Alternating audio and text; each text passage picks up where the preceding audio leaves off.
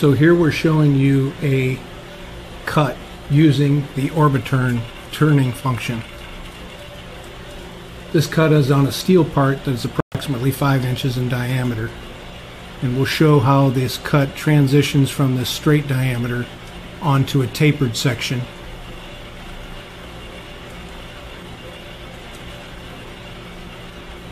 Notice as the tool revolves around the part that the tool insert remains normal to the cutting surface.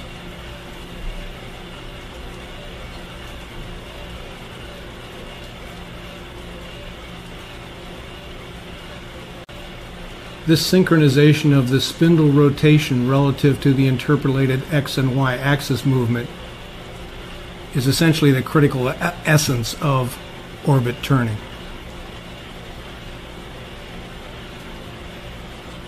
The orbit turning package includes the Orbit Assist display software to facilitate easy programming of this multi-axis machine movement.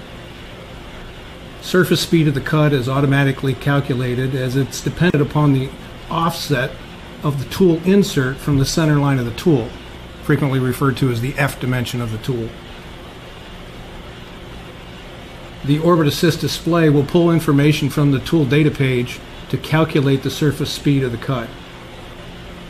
It will also monitor the acceleration rate allowed for that specific machine to optimize the cut.